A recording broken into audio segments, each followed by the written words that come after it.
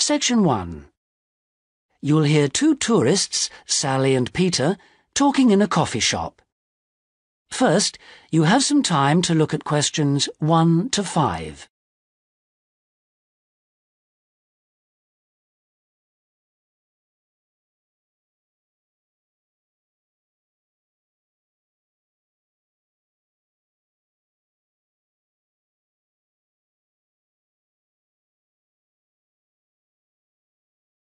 You'll see that there is an example that has been done for you. On this occasion only, the conversation relating to this will be played first. Oh, Peter, there you are. You've been ages. What kept you so long? I'm sorry I'm so late, Sally. Have you been waiting long? Oh, half an hour. But it doesn't matter. I've had a coffee, and I've been reading this guidebook for tourists. Sally has been waiting half an hour for Peter, so C has been circled. Now we shall begin. You should answer the questions as you listen, because you will not hear the recording a second time. Listen carefully and answer questions 1 to 5. Oh, Peter, there you are. You've been ages. What kept you so long? I'm sorry I'm so late, Sally. Have you been waiting long? Oh, half an hour. But it doesn't matter. I've had a coffee, and I've been reading this guidebook for tourists. Sit down. You look very hot and tired.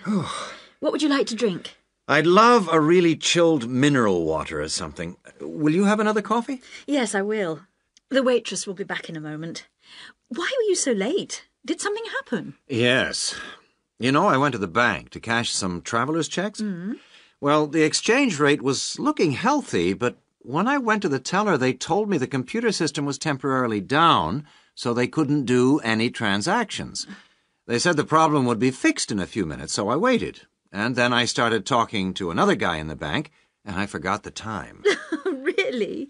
Someone you met in the bank? Does he work there? No, he was a tourist from New York. His name's Henry, and he's been here for a week, but he's moving on to Germany tomorrow. He's an architect, and he's spending 4 weeks traveling around Europe. Just like us? Yeah, just like us. He told me the names of some places where we should eat. Great food and not too expensive, he said. Oh, and he also gave me this map of the bus system. He said he didn't need it anymore. Oh, that's useful. Pity he's moving on tomorrow. Here's the waitress. Let's order. Do you want anything to eat, or shall we just have a drink? Well, I'm hungry, and we've got a lot of sightseeing to do, so let's just have a snack and a drink. Sounds good to me. Before you hear the rest of the conversation, you have some time to look at questions 6 to 10.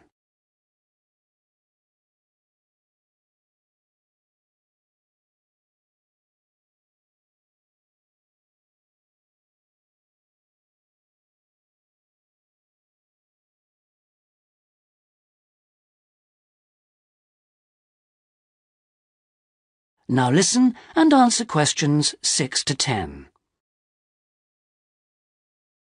Well, let's decide what we'll see today. I guess the best place to start is the cathedral, and then the castle. What are the opening times for those two? Well, according to this guidebook, the cathedral is only open from 9:30 in the morning until midday. Oh, no, hang on. That's the Cathedral Museum. The cathedral itself is open morning and afternoon. The castle is just open from 1 to 5, so we can't go there until after lunch. I really want to spend some time in the art gallery, because they've got this wonderful painting by Rembrandt that I've always wanted to see. What else should we see? Well, the guidebook says the botanical gardens are worth spending some time in, and they're open all day from 8 to 6, so we can go there any time. I'd like to go to the markets near the river too, but, oh, no, wait, that's only in the mornings too. As well as today and tomorrow, we can see some other places on Monday, you know. But I don't think the markets will be open then. They only open on Thursdays, so we've missed them for this week. Maybe we should go to the cathedral today because it's Sunday tomorrow, and even though it's open every day, it might be more difficult to get in tomorrow because of the church services. That's true. But the art gallery isn't open on Sundays at all, so we'll have to go there today. The castle's open every day except Mondays, so we're okay there. And the gardens, of course, only close at night. Are all these places free, or do we have to pay to go in? What does the guidebook say? I think there's a charge for all of them, except the botanical gardens. Oh, and the markets. Of course you don't pay to go in. Okay. Well, it looks like our plan is this. We'll go to see the painting you like first, the Rembrandt, then have lunch and go on to the castle after that, and then the cathedral. Okay. It says here that the roof of the cathedral is really beautiful. Is that right? What I really want to do at the cathedral is climb the tower. The view is supposed to be spectacular. OK, well, that'll be more than enough for today. Then tomorrow, let's go to the botanical gardens and have a picnic. I want to sit by the river and watch the swans. This city's famous for them. That is the end of section 1. You now have half a minute to check your answers.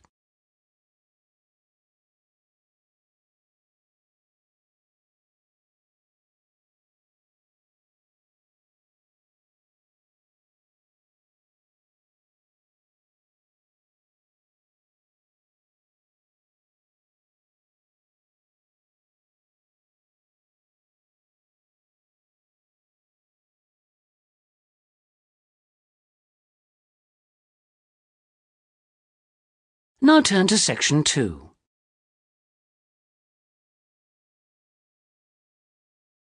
Section 2. You'll hear part of a talk given by an international student counsellor speaking to a group of overseas students during their orientation week. First, you have some time to look at questions 11 to 14.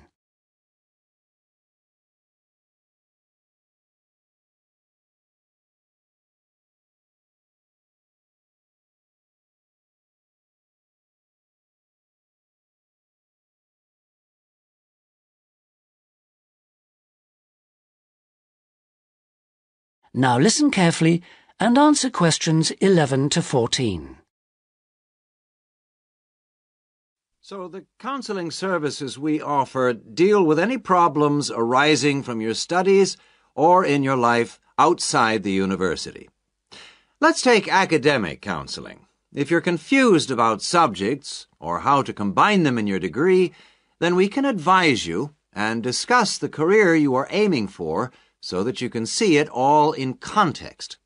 We can also chase up your tutor if you're not getting proper feedback on how you are getting on in your subject. Besides help with academic problems, you may also need personal counseling. If you think you're already under stress, well, just wait till classes begin next week.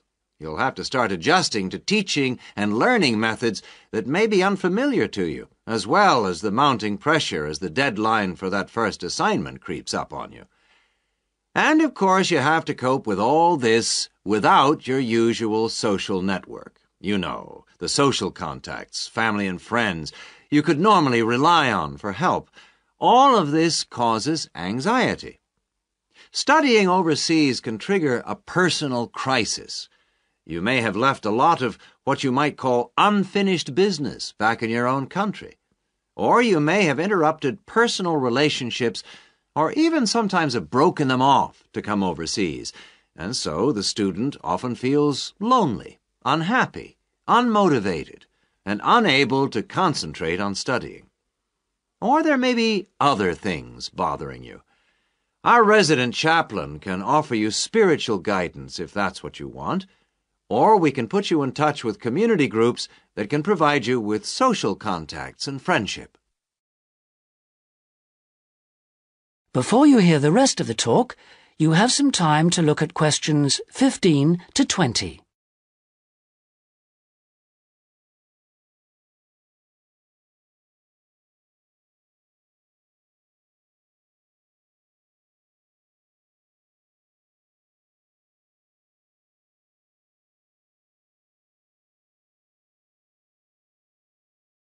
Now listen and answer questions 15 to 20.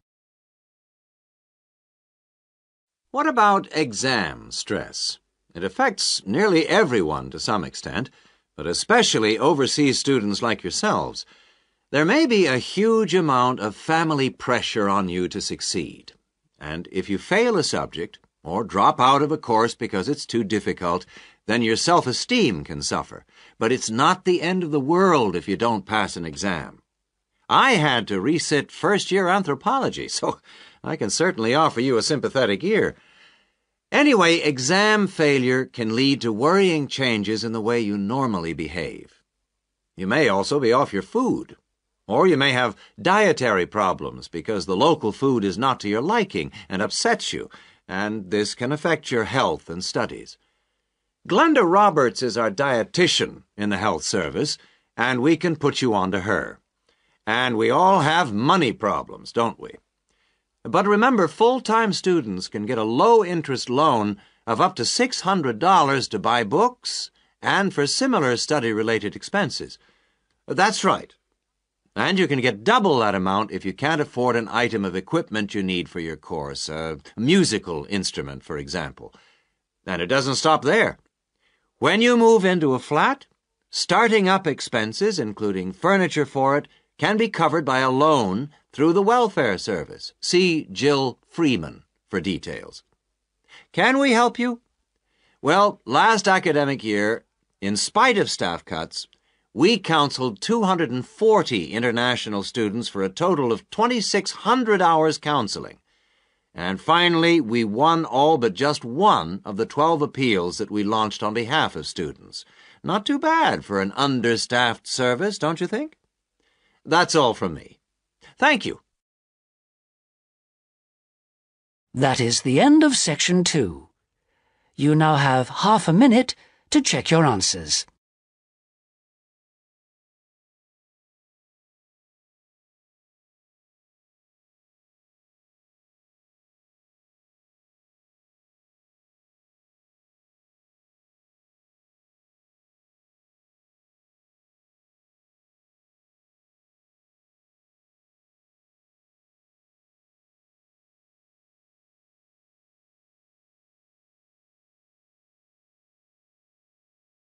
Now turn to Section 3.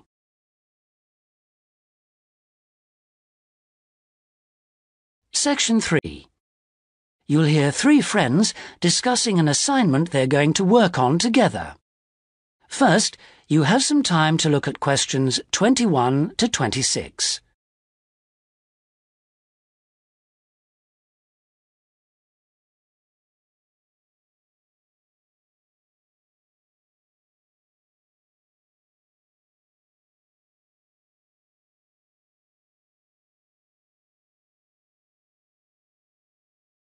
Now listen carefully and answer questions 21 to 26.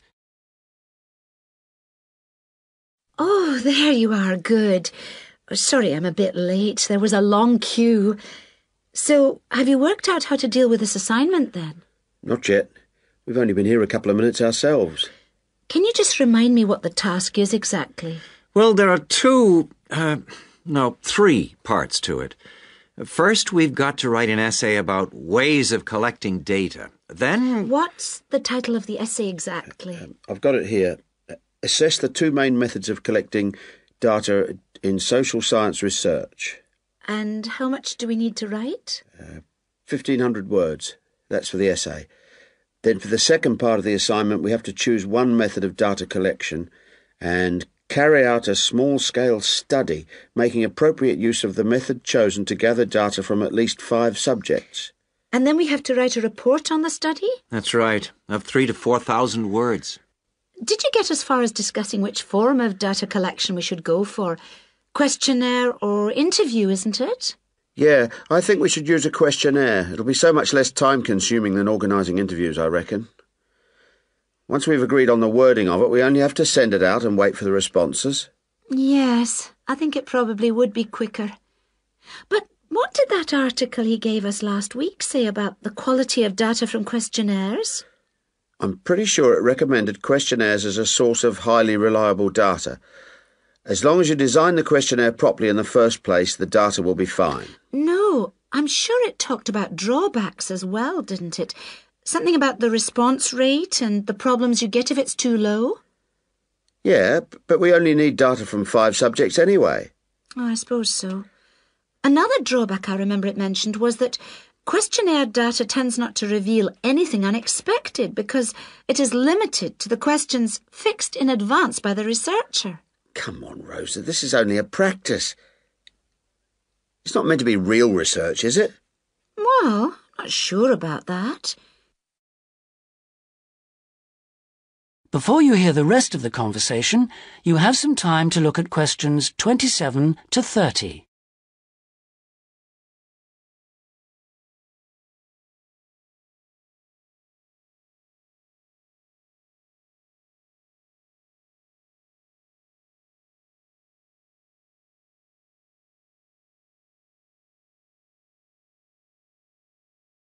Now listen and answer questions 27 to 30. Maybe I'd better go through the article again, just to be sure. Can you remember what it was called? Sample Surveys in Social Science Research, I think. By Mehta. Mehta? Yeah. And he also recommended a more recent book called Survey Research by Bell, I think. It's in that series published by London University.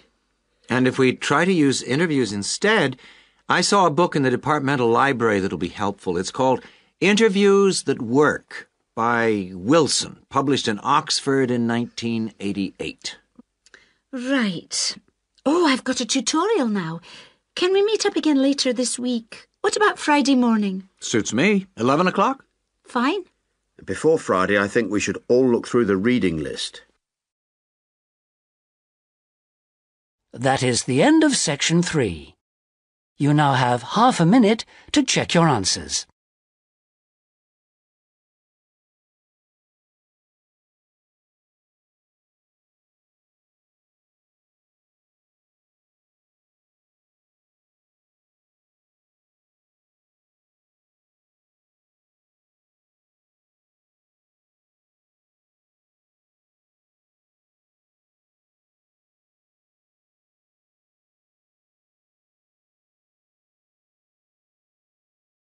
Now turn to section 4.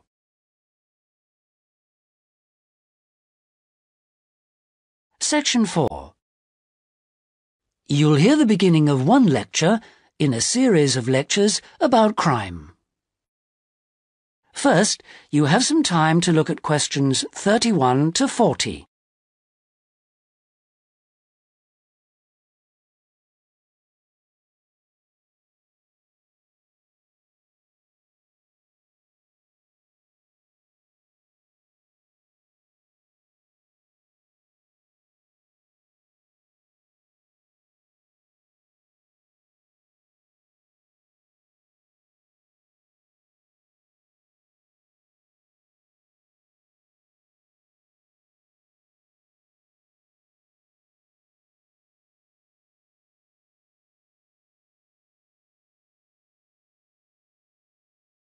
Now listen and answer questions 31 to 40.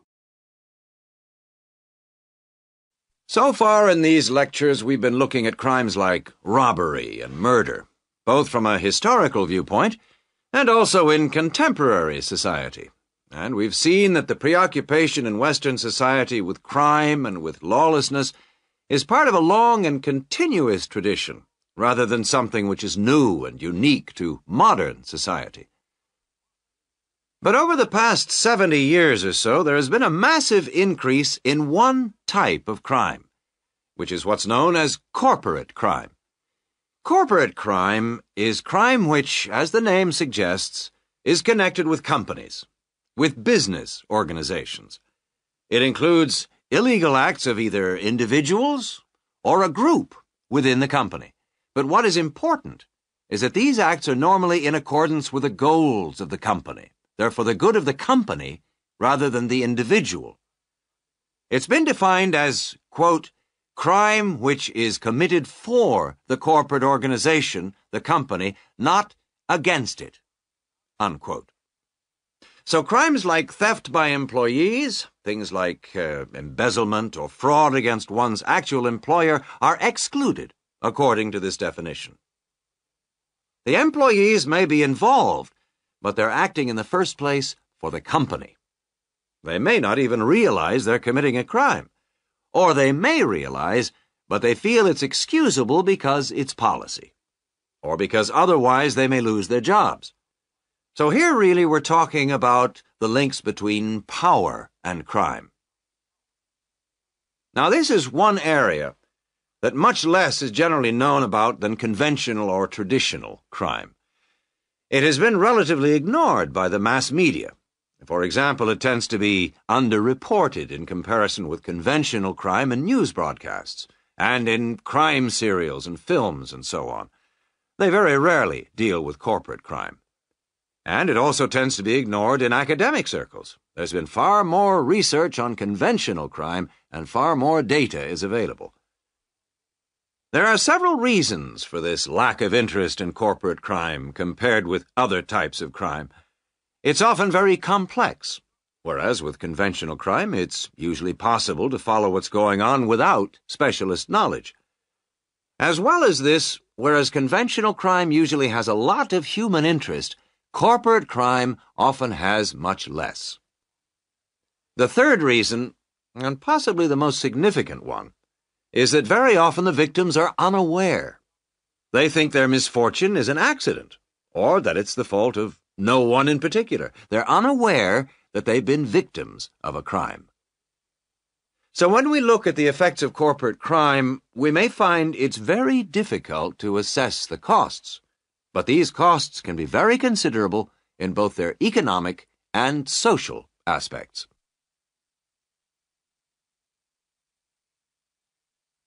Let's look at the economic costs first.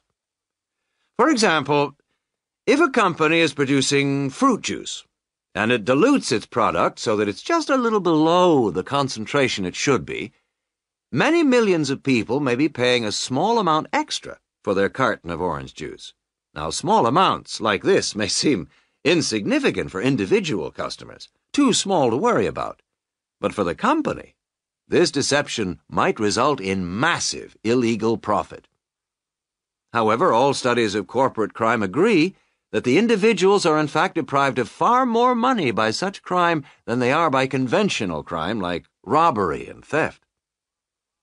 In addition to this, we have to consider the social costs of corporate crime, and these are again very difficult to assess, but they are considerable. They're important because they can undermine the faith of the public in the business world, and also, more importantly, because the main group of people they affect are in fact not the richer sections of society, but the poorer. So here companies are robbing the poor to benefit the rich. There are two more points to do with corporate crime that I'd like to illustrate with reference to a specific event which occurred several years ago. This was an explosion of a large oil tanker, which caused the loss of more than 50 lives of the crew. It was an explosion which never should have happened, and a subsequent inquiry laid the blame not on anyone who had actually been on the tanker at the time, but on the owners of the tanker. They had deliberately decided not to carry out necessary repair work on the tanker as it was due to be sold, and it was this lack of repair work which was directly responsible for the explosion. Now this illustrates 2 points to do with corporate crime. First of all, that it does not have to be intentional. The owners of the tanker certainly did not intend it to explode. But very serious consequences can result from people or organizations not considering the possible results of their actions seriously enough. The main crime here was indifference to the human results, rather than actual intention to harm anyone, but that didn't make the results any less tragic. And this leads me to my second point, that corporate crime can have very severe consequences. It's not just a matter of companies making bigger profits than they should do, but of events which may affect the lives of innocent people. And yet very often, companies, because they say they didn't intend to harm anyone, can avoid taking responsibility for the results of their actions, and that has been a very dangerous loophole in the law. Now, a further example of corporate crime was that That is the end of section 4. You now have half a minute to check your answers.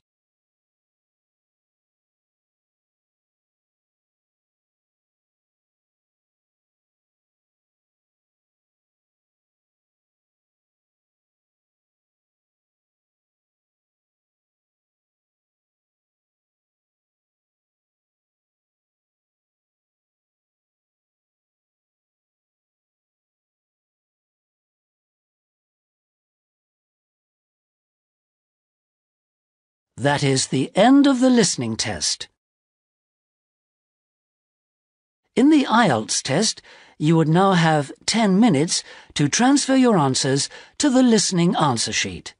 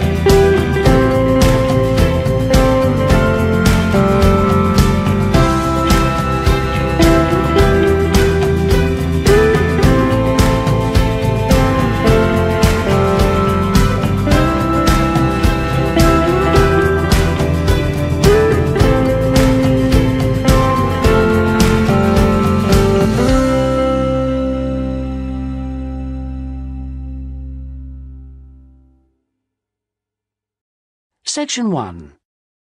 Listen carefully and answer questions 1 to 5.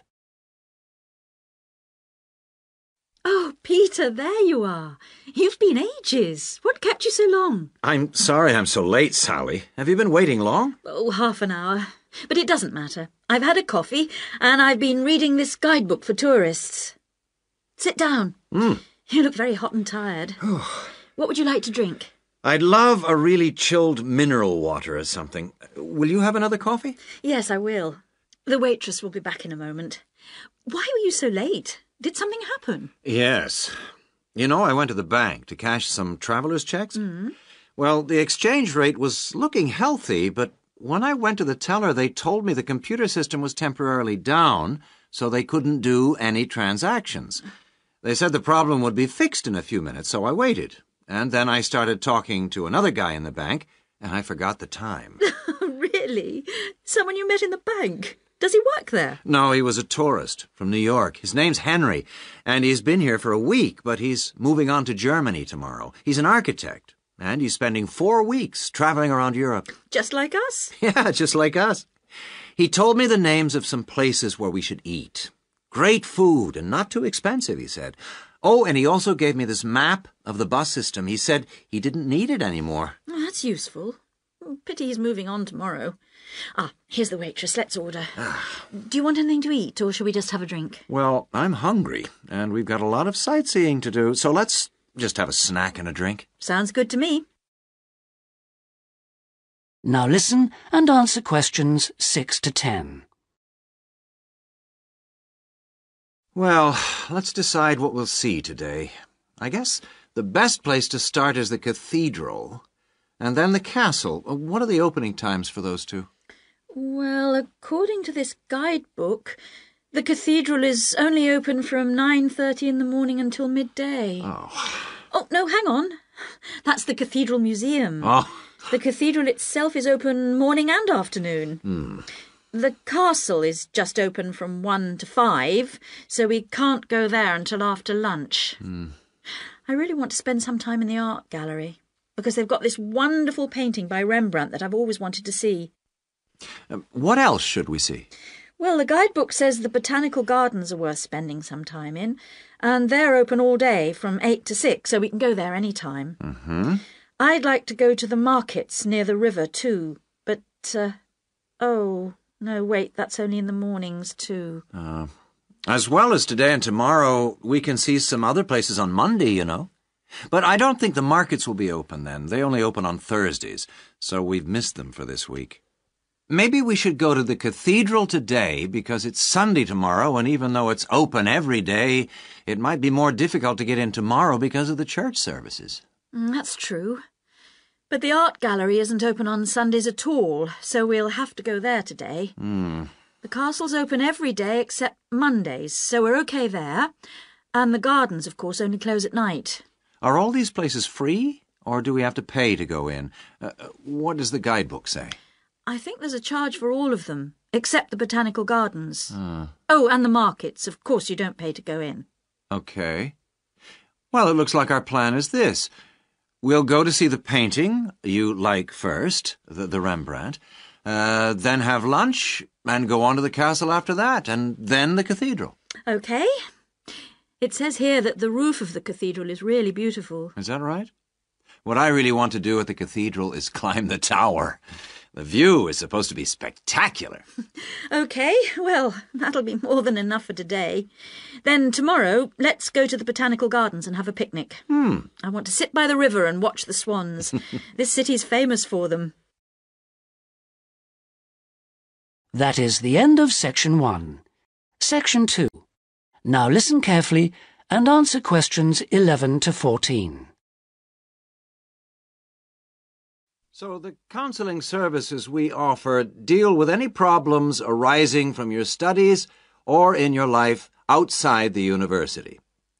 Let's take academic counselling. If you're confused about subjects or how to combine them in your degree, then we can advise you and discuss the career you are aiming for so that you can see it all in context. We can also chase up your tutor if you're not getting proper feedback on how you are getting on in your subject. Besides help with academic problems, you may also need personal counseling. If you think you're already under stress, well, just wait till classes begin next week.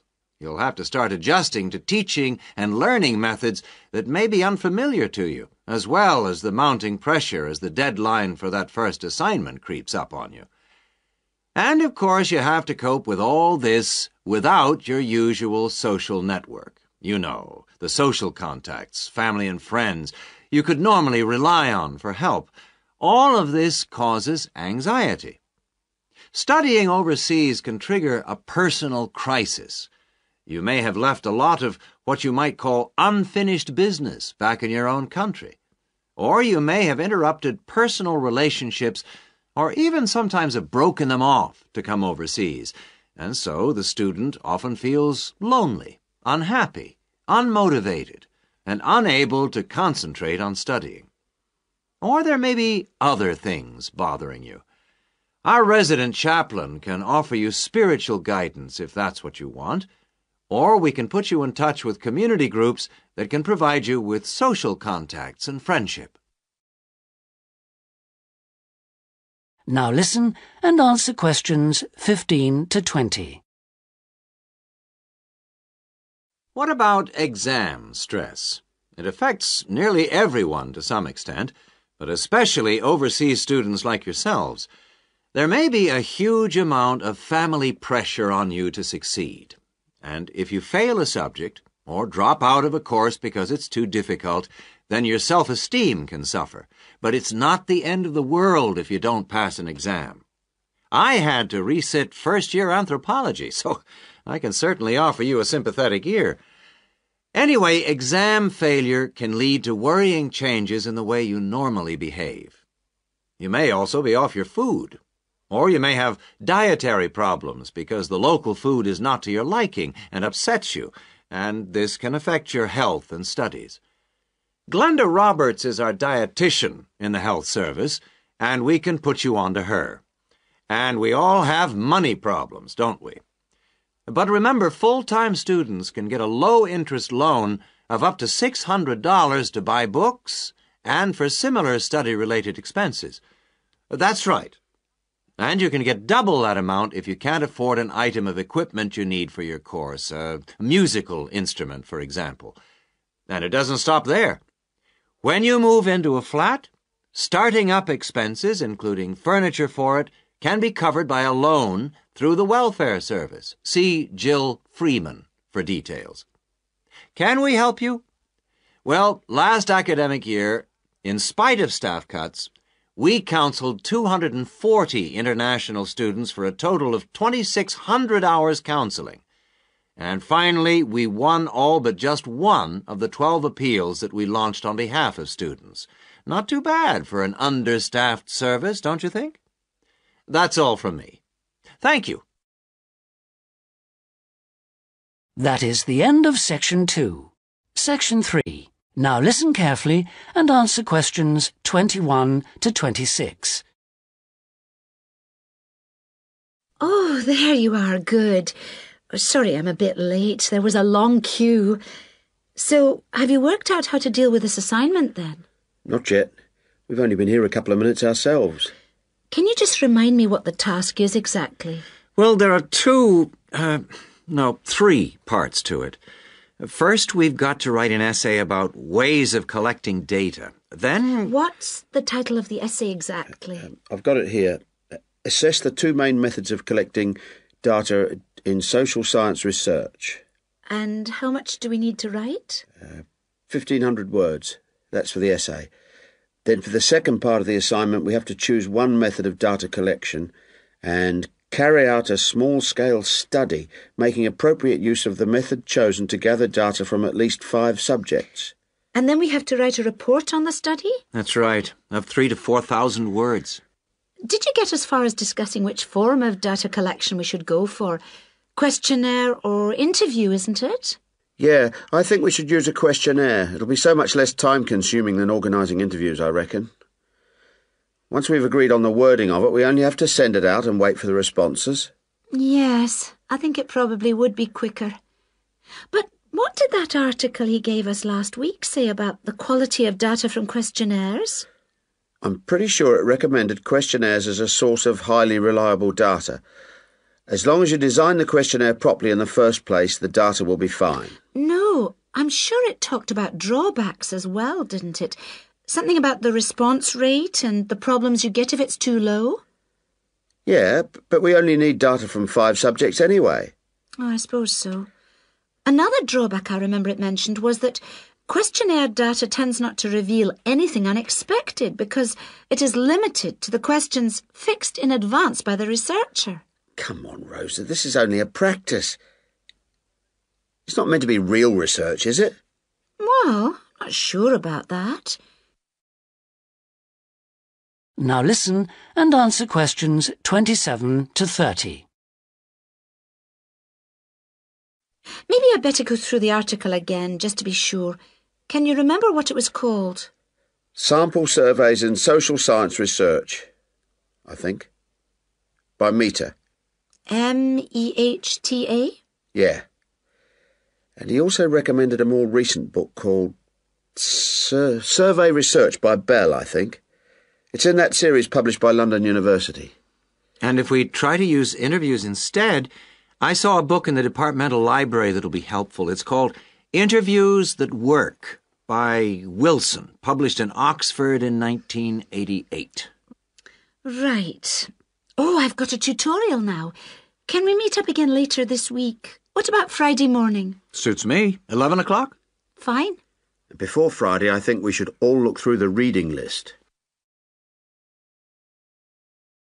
That is the end of Section 3.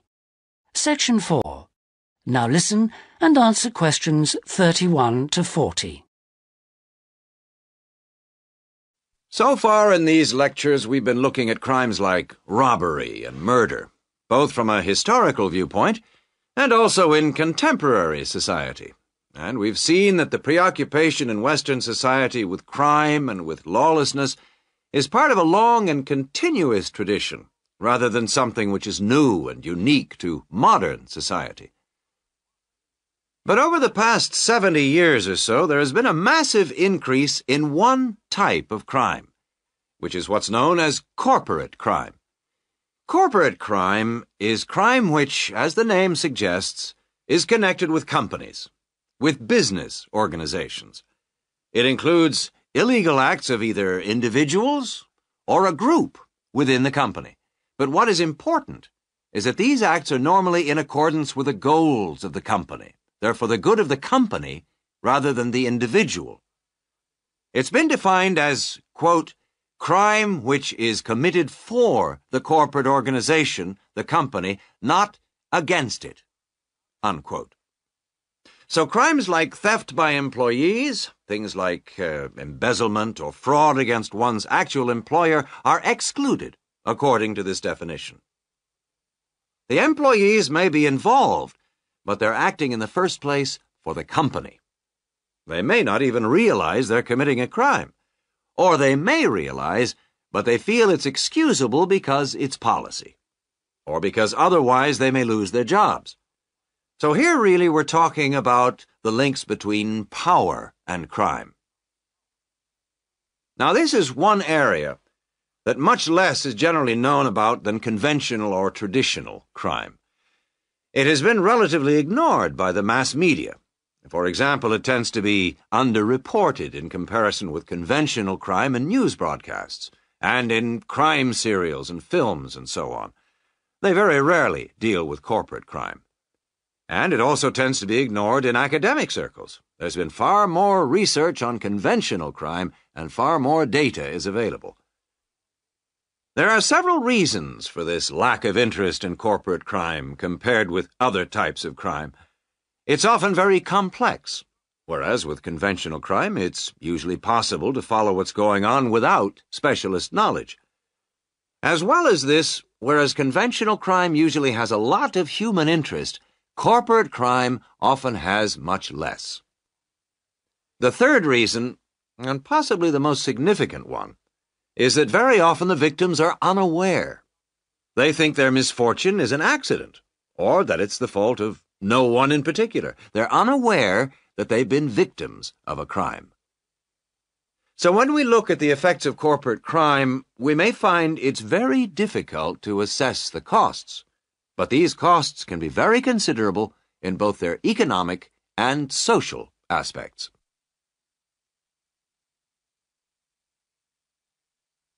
Let's look at the economic costs first. For example, if a company is producing fruit juice, and it dilutes its product so that it's just a little below the concentration it should be, many millions of people may be paying a small amount extra for their carton of orange juice. Now, small amounts like this may seem insignificant for individual customers, too small to worry about. But for the company, this deception might result in massive illegal profit.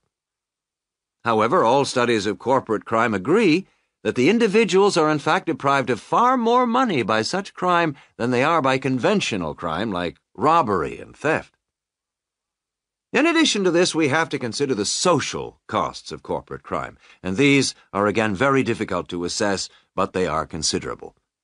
They're important because they can undermine the faith of the public in the business world, and also, more importantly, because the main group of people they affect are in fact not the richer sections of society, but the poorer. So here companies are robbing the poor to benefit the rich. There are two more points to do with corporate crime that I'd like to illustrate with reference to a specific event which occurred several years ago. This was an explosion of a large oil tanker, which caused the loss of more than 50 lives of the crew. It was an explosion which never should have happened, and a subsequent inquiry laid the blame not on anyone who had actually been on the tanker at the time, but on the owners of the tanker. They had deliberately decided not to carry out necessary repair work on the tanker as it was due to be sold, and it was this lack of repair work which was directly responsible for the explosion. Now, this illustrates 2 points to do with corporate crime. First of all, that it does not have to be intentional. The owners of the tanker certainly did not intend it to explode, but very serious consequences can result from people or organizations not considering the possible results of their actions seriously enough. The main crime here was indifference to the human results, rather than actual intention to harm anyone, but that didn't make the results any less tragic. And this leads me to my second point, that corporate crime can have very severe consequences.